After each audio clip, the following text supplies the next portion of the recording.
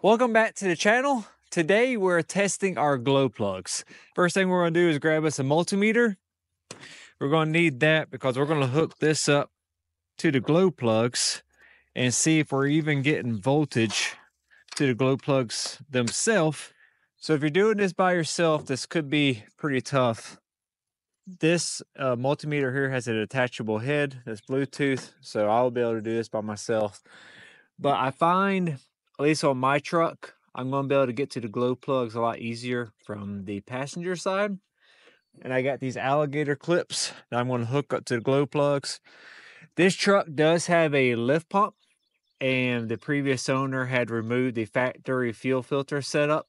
So yours could be more congested for your Duramax application.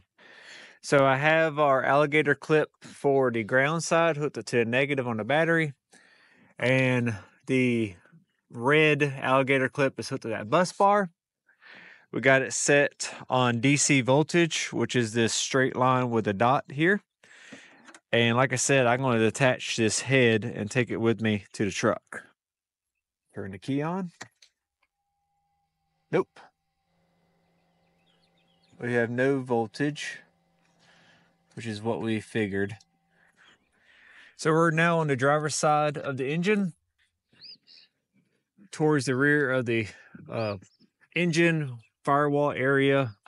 This contraption here is going to be the glow plug box.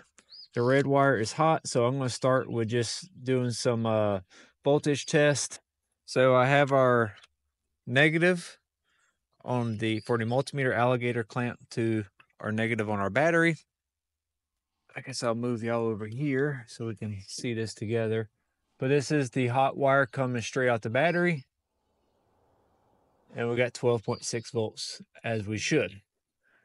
So I have removed the cover, and I'll show y'all. And we have two relays here, which is great because them are easy to get and replace. But I want to do some more troubleshooting. They're not easy to get off. So I'm putting our multimeter still on DC volts on this plug here. And we're going to see if we're getting voltage and just test everything back in the truck. So two things we need to look for is that glow plug light and look at voltage. So we have no voltage. So now I have moved our multimeter lead to this front post under our hot. And let's go test again to see what we got inside the truck.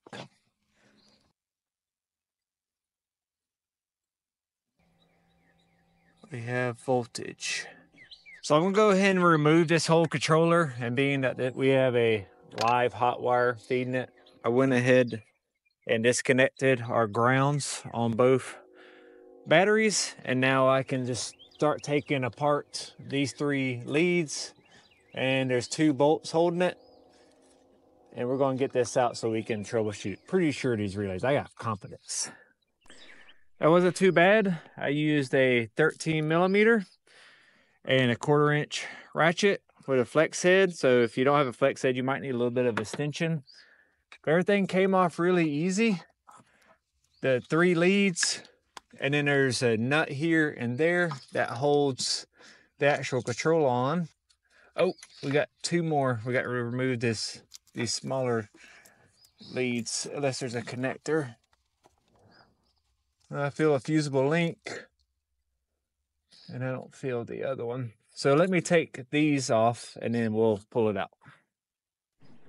So we have our relays disconnected. I will tell you, it was a pain to get these out. So to do this without breaking your tabs, you need to access this window here in the back, and you have to push down this tab right here.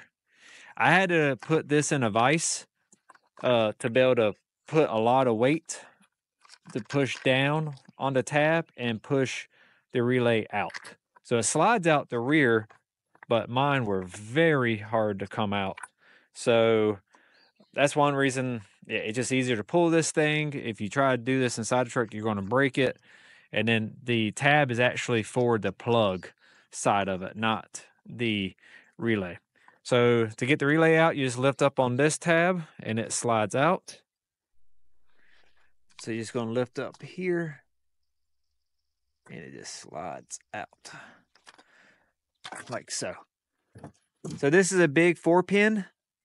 From what I've seen, this is a 100 amp. So gigantic. I was hoping to be able to get these local.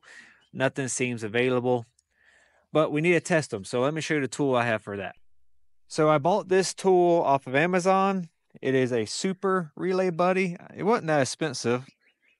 It is by ES. So both of these relays are big 4-pins. And the more I'm learning, you have 2 relays, one for the glow plug and one for our intake air heater. So it looks like on that controller here, when we did the testing, we had voltage on this one, which is our air heater, and we did not have voltage on this one, which is our glow plugs. So that means one of these relays is probably good and one is bad. So it's pretty simple. You just got to orient your blades. This thing is press and release, and it goes through a cycle. You can hear the relay clicking. And if the green light remains on, that means that relay is good. So we got one good relay. Now for our other one.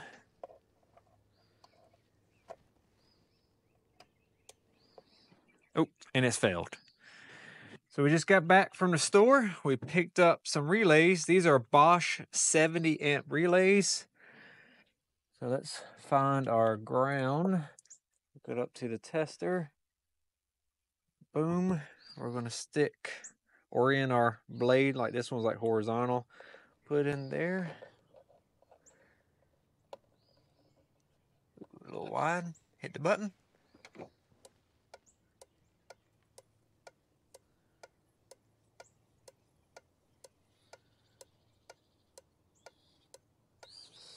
So this one passed. So something else I want to note is the ones from Bosch don't have this tab here. I think it's probably one reason why these things are a lot cheaper. I don't really see a need for it.